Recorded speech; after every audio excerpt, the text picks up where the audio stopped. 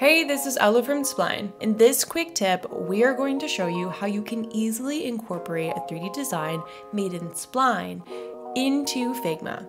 All right, let's get started. So here I have the design of a hamburger that we're going to use for this interaction. I have a group for each part of the hamburger, one for the bread, lettuce, meat, cheese, etc.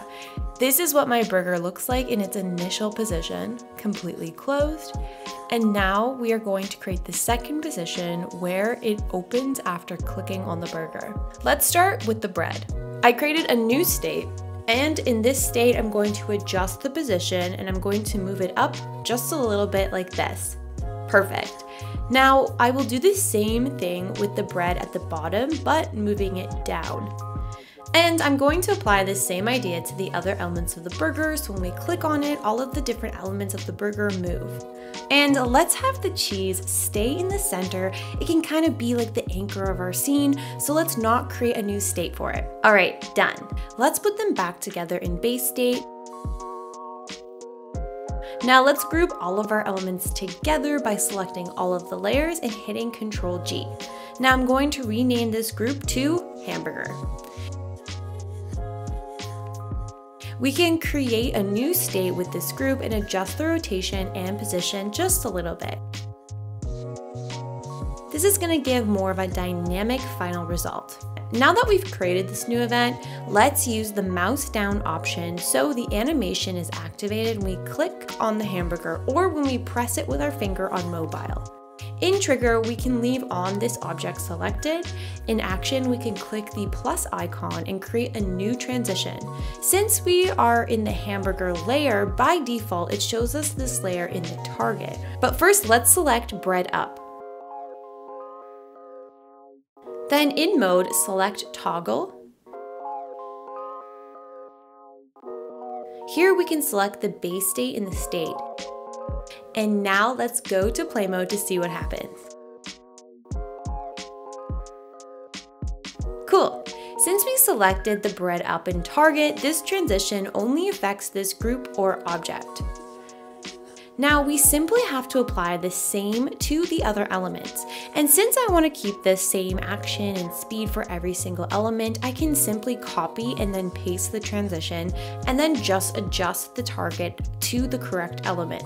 So that is super easy. Don't repeat the process over and over again. Just copy and paste and change the target.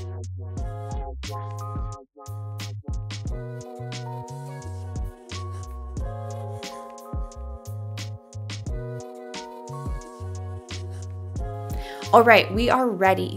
Now, if I go to play mode, all of my elements will move at the same speed when I click on the hamburger.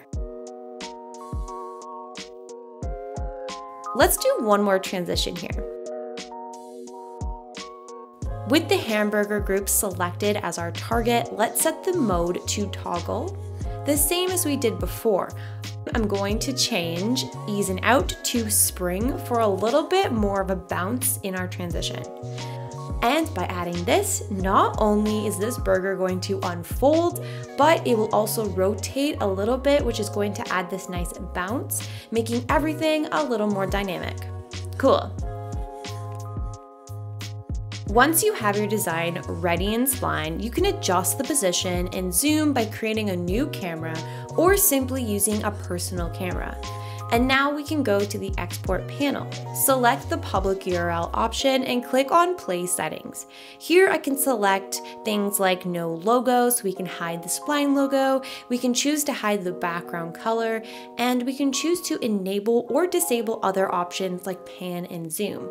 Then we can update our public URL here, and then go back to the overview and click on Copy Embed.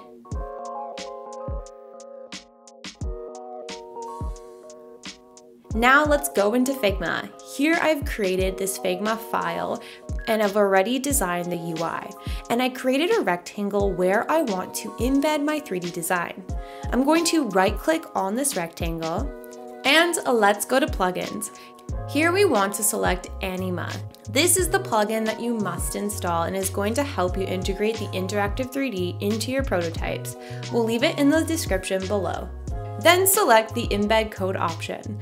And then I'm going to paste that embed that we copied from Spline here.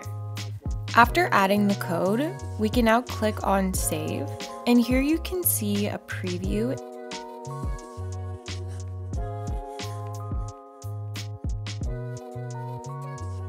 And we can adjust the zoom a bit here.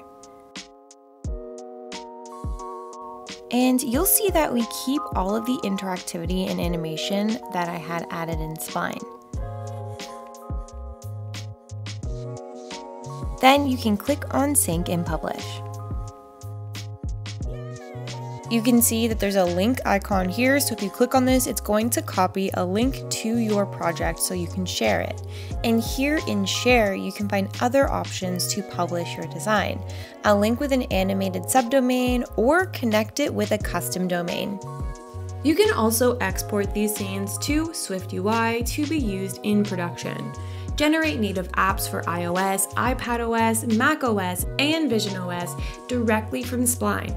Embed native 3D with a Swift code snippet, or generate an Xcode project ready to be published in the App Store. If you want to learn more about this, check out the link we left in the description. Alright, that is it for this video. In this video, we covered how you can embed your interactive 3D from Spline into your Figma prototypes using the plugin Anima. Alright, see you in the next one. Bye.